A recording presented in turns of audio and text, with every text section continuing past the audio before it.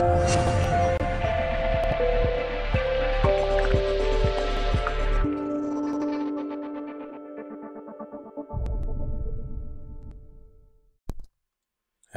we're back again. Thank you for watching this video. Let's change these titles. It currently says sales forecast. Let's change that to expenses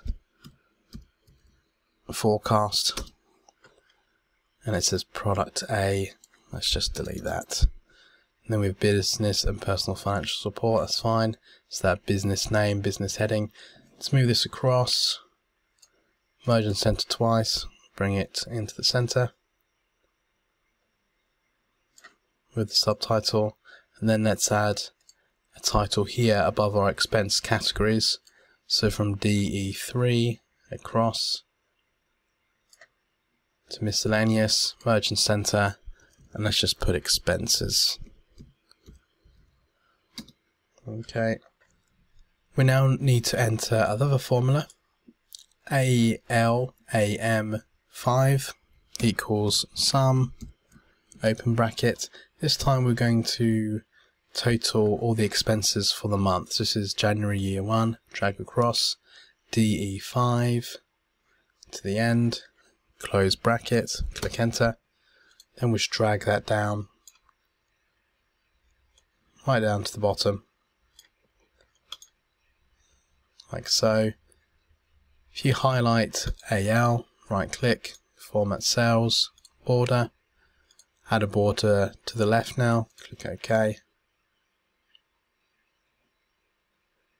Because we've merged cells, you may then just have to highlight the merged cells, format cells, try again, there we go.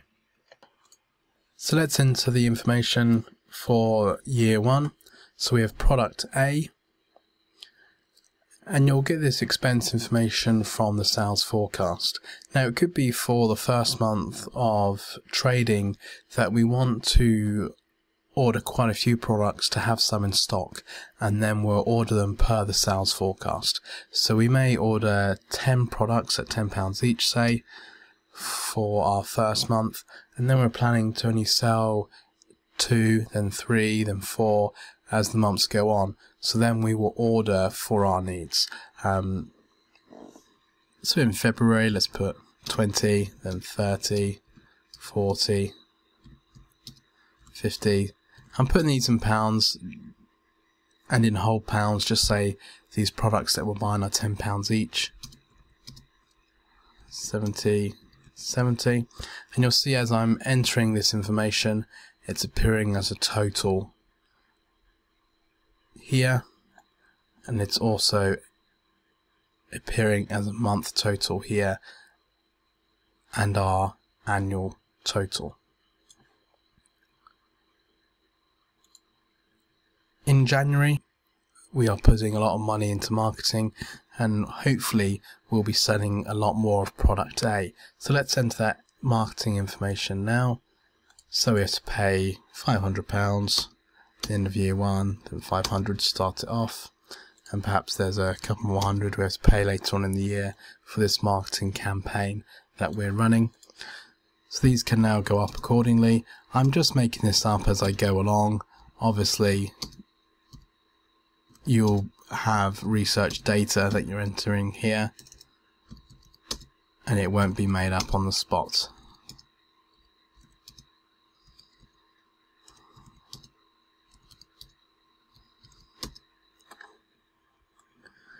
Now it's important that if you're taking these forecasts to some sort of investor or loan provider, and even for yourself, that you know what these figures are.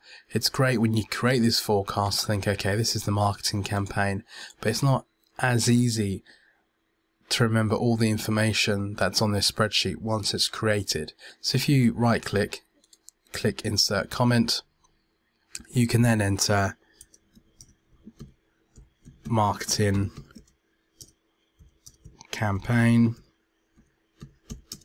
with, and then enter the company, so advertising Limited, and I'm just making this up.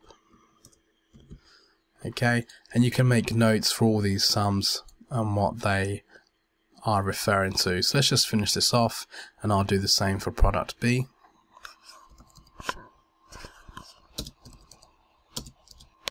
Okay, so I've entered the same for product B, and once again you can make notes. You'll see this jumps up.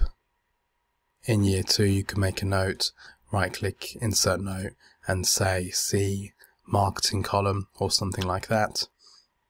Office rent could be that we're paying £120 a month fixed, so just drag that down, 120, that's not going to change.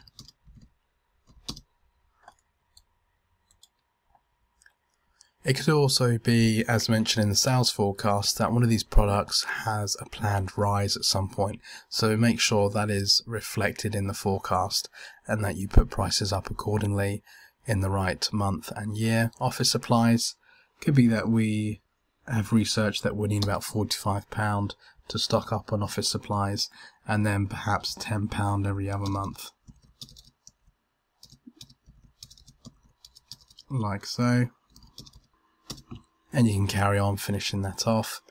Postage, packaging, wages, accounting fees. It'll be boring and a waste of time for me just to record a video of me filling these in.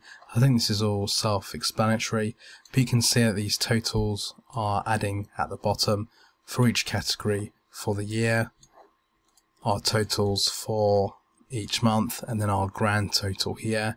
If you click Format Cells, click Border, if you get a nice thick line, click Outline, then we'll get that to stand out a bit, as that is our grand total for the year. So thick line, outline, and then again here. Okay, that's looking good. A couple of things to note. You may need to buy a computer, say, at the beginning of trading and other office furniture. You can enter that here. Make sure that you add notes to these new assets. So if you enter £2,000 in for year 1, month 1, insert a comment, say £500 computer, £500 desk and furniture, and just break down that number. Bank interest. If you're taking out a loan, ensure the interest is calculated correctly, and the interest should also drop as the loan payments are made. Things like loan payments are not an expense to the business, so they won't be on the expense forecast, but they will be on the cash flow statement, which I'll be covering next. Bank charges. A lot of banks offer free banking when you open an account with them for the first 12 months, first 18 months, sometimes the first 24 months. So you might find that this is blank for a couple of years, and then you start putting the cost in.